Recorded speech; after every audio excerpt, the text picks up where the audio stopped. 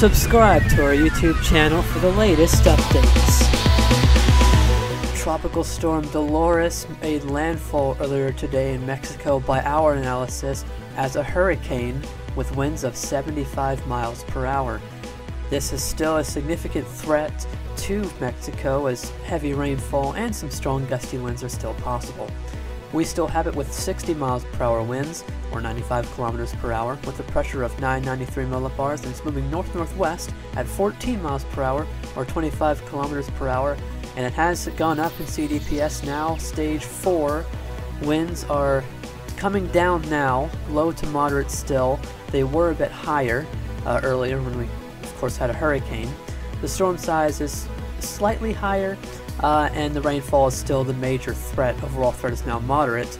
Stage 4 means that extensive damage is possible right now. You saw those locations at the top of your screen. The current wind fields, it's got all quadrants having tropical storm force winds now, 70 nautical miles for the entire northern quadrant, 80 for the southeast, and 50 for the southwest. Here's the current distances.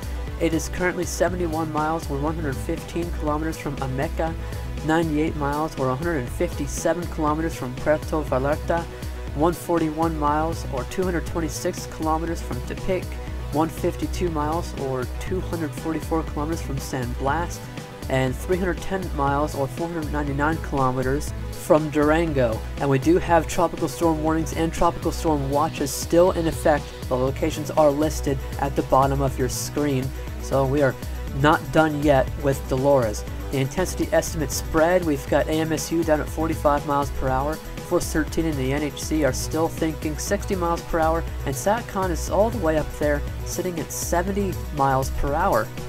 Here's the current National Hurricane Center forecast cone. Not much of a cone to show here. We do still have those tropical storm warnings and watches in effect, as you can see on that graphic.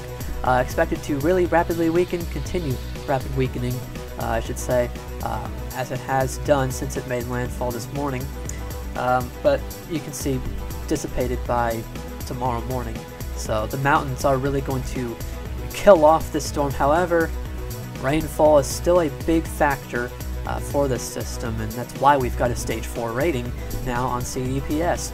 Most likely arrival time of tropical storm force winds, chances are going down. This is a bit outdated.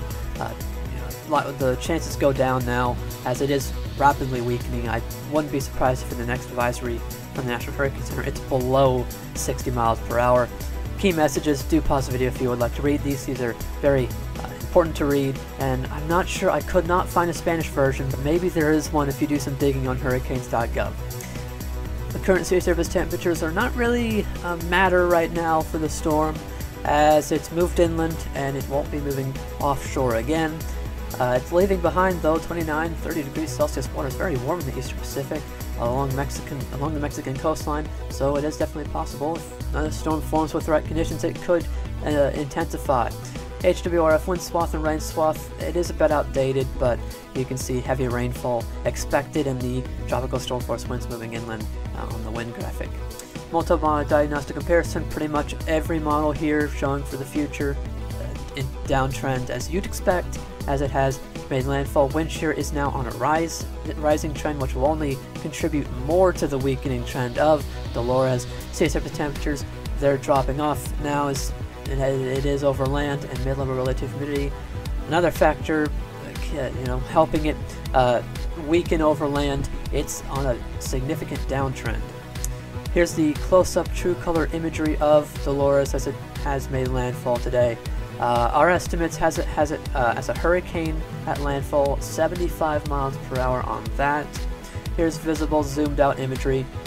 You can see the influence of tropical storm Dolores. It's widespread, and the main threats from now on are mainly some storm surge still along the coastline, but that threat will be going down as the storm winds go down. But we're also looking at significant rainfall in the inland areas.